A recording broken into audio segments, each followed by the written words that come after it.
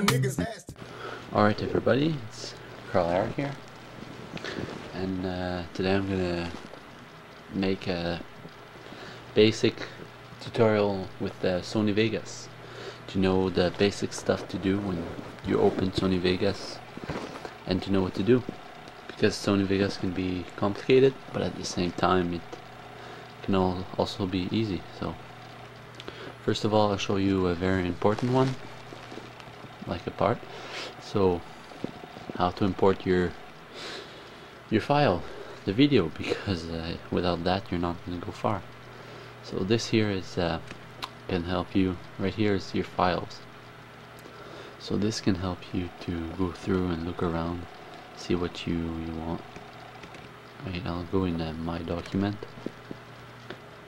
I'm gonna look for my folder. I'm gonna take this video right here,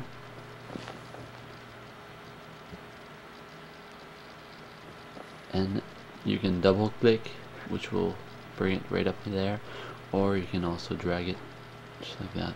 It's up to you. And to make sure you have the right one, you can just press play right here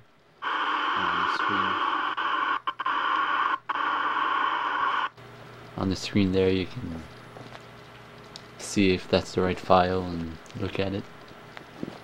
Alright, now with this here, your video. First, here's some pretty easy commands. Here you have a record. Here you can loop the playbacks. With this one here, the start with the bar in front, this helps you, like, it's good if you have a big video. You just click that and it'll go directly to the beginning, so that's good.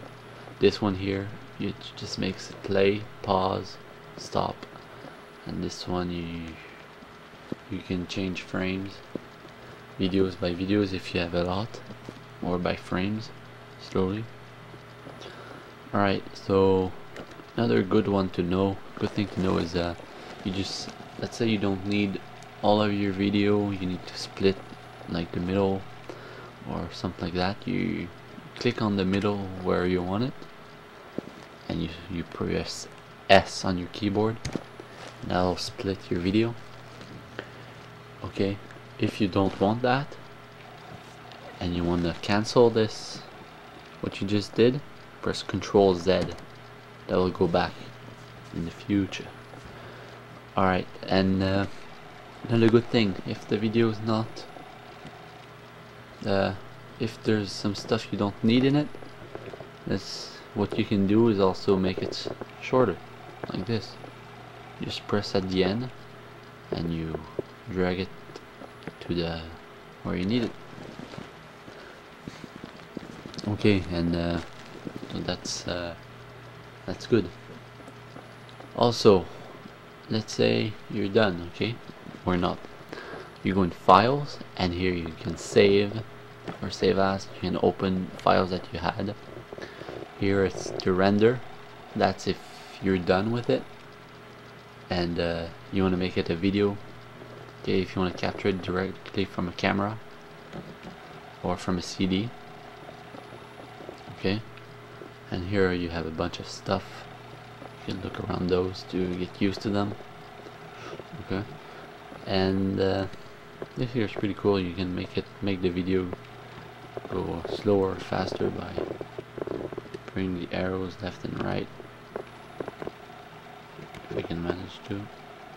Anyway, okay, so in this thing you have a lot of things. You have this here, helps you to make it the colors fade, so you can try if you want to make a night effect from a day.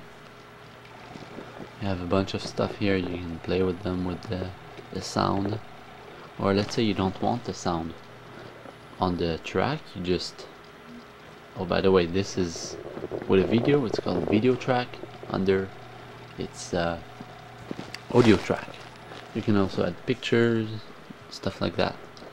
Like I was saying, if you don't want the audio, you just, an easy way to do it is just right click or you can rename it, you can duplicate it right here, but here you can delete.